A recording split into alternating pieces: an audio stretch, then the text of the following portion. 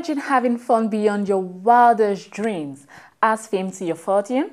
A good tale of business success, not minding its ups and downs. Then you are probably living the life of Victoria Kimani.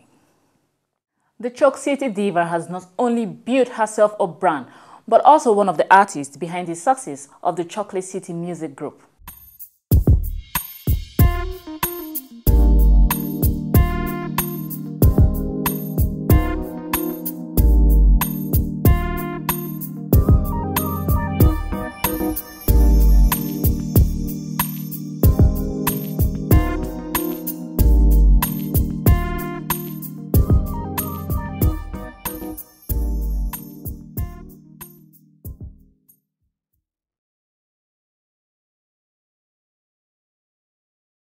Living calmly, yet success-driven, defines Victoria Kimani. Hello! Hello, hello.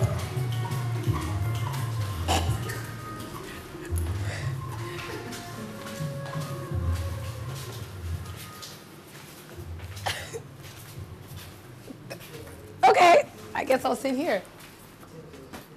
So please, can you explain to us, how did you get to this stage? You know, that's a very funny question. I know, right? Yeah.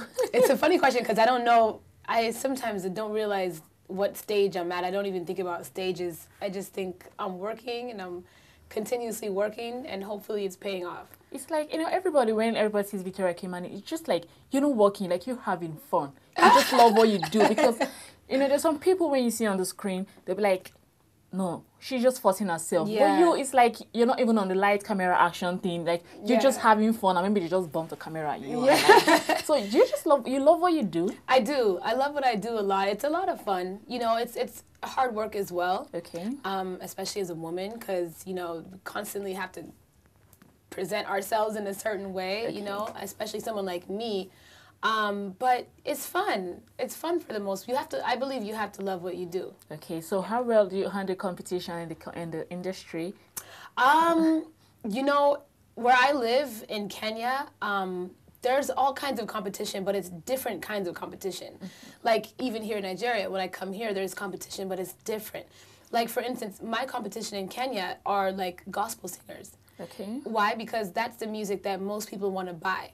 Or it could be like an old guy, like some old guy singing traditional music. Okay. And that's my competition. What do I do? But you know what? I'm an artist, so I think about being an artist first. I don't think so much about what everyone else is doing. When you decided to become an artist, yes. Did you decide to come to Nigeria or you decided to start from your hometown, Kenya? I started actually in the States. I was born in the States. Okay. And I started, you know, being an artist, singing, songwriting from the time I was in the States. And then the plan was to come back to Kenya, which I did. And because Chocolatecity is based in Nigeria, you know, I found myself going back and forth. Okay, so I'm going to ask you a question because I'm surprised when you came in today, you were without no tats. No. Like seriously, I saw your picture on Google and I'm like, do you like my new tat? I saw it on Twitter. I was joking. Okay. That was henna in Kenya, East Africa, and even Tanzania. We get a lot of like henna work done, especially during weddings and stuff. I think they call it lali in Nigeria. And they call it lali. The lali, like the stuff they do for those Fulani people. Okay, yeah, yes. yeah. Okay, is that what you did? That's what I did. And you deceived everybody on Twitter. Like, and I did it for just for a video shoot. For real? And you know, I like to do all kinds of creative things with my body. I wouldn't do real tattoos like that because I think that's something that would be stuck for you you forever. Like I would say, one of the most creative thing on your body now is the hair. Yes, like, yeah, right now it's gorgeous. the hair. I'm going to take that when I'm going. I think I'm going to go. You're going to do blue, right? Okay, but are you a fan of tats? I do like tattoos, but I don't think I want to get my whole sleeves done. You know, I think it's just too much. What's going to happen when I'm like 50 and I'm looking in the mirror and I'm like, this is just not very, you know, but I do like tattoos. I like seeing them on people. I like small tattoos. Okay, so tell me your daily routine. Like when you wake up in the morning, what do you do? You know, the normal things. You wake up, you brush your teeth, you take a shower, you know, you pray, you ask God to bless the day. And, you know, it really just depends. Like the day like today, I've got a photo shoot. I might have some fittings later. Okay. Or maybe I'm recording or I've got some interviews to do.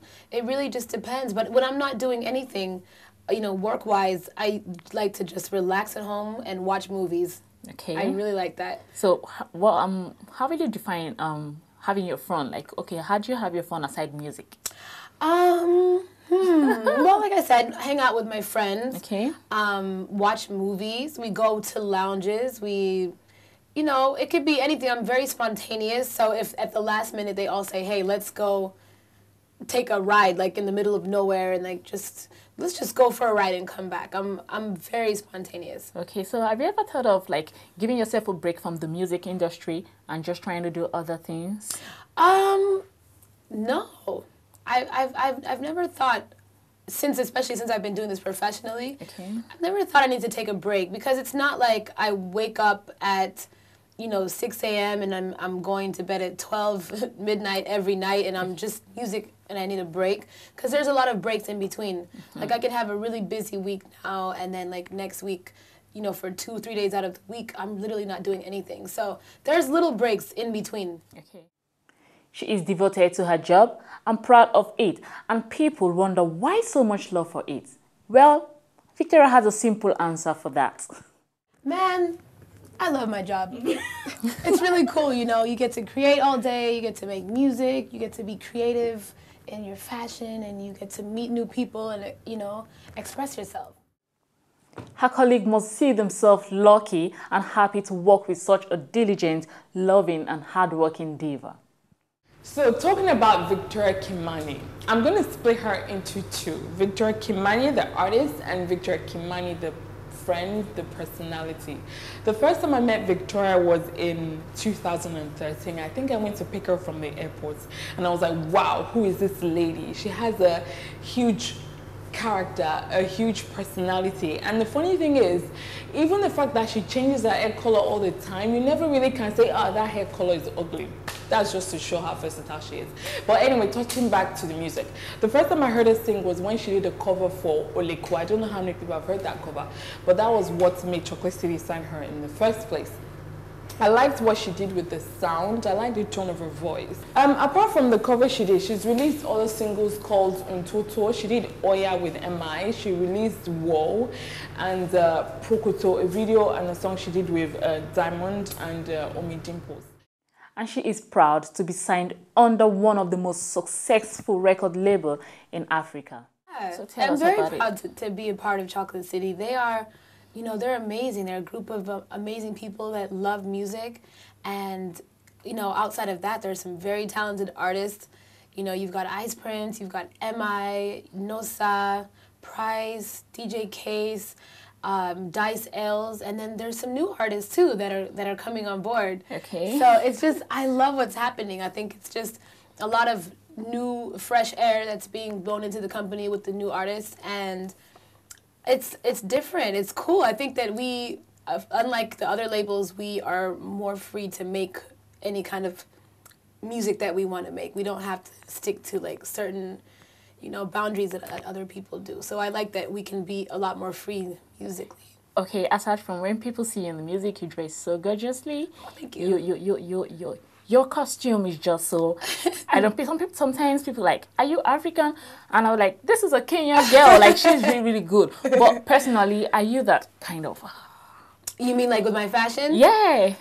No, I'm not. Whatever that means. I don't think I am. I think I just like to wear, you know, whatever I like to wear. Another thing is, I was raised in the States where, you know, there's freedom of expression. So you go to there, you can walk around on a normal day and see people with green hair, you know, yellow hair, and they decide to go to the mall in a bathing suit if they want to, or maybe some little shorts, and it's not really a big deal. Okay. You know, whereas here, if you wear something indecent, people will say, hey, like, what is that? What are you wearing? Like, what is this? Okay. You know, so I'm coming from a place where everyone is free to be an individual and just express themselves however they want to, you know, with their clothes. So I'm that kind of person. It doesn't mean that, you know, I have to be indecent or something, because I know when you come back home to Africa, it's a lot different. Your parents are here. Sure. You kind of have to cover up a bit more.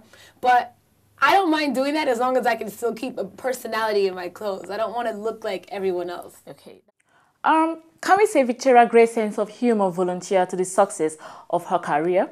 Having strong, friendly, and reliable relationship with colleagues within and out of the industry.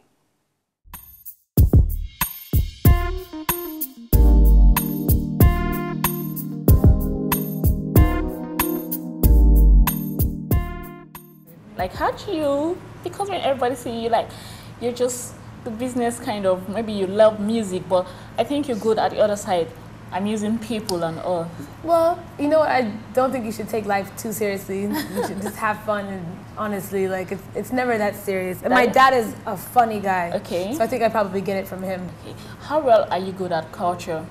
African culture, yeah. I think I'm very good with, especially with my culture in Kenya. Okay. You know, we have a rich culture, but it's been kind of watered down because even when you go there now, you won't see too many people wearing, you know, like they wear here rapa and head wraps and native. We don't really wear that too much.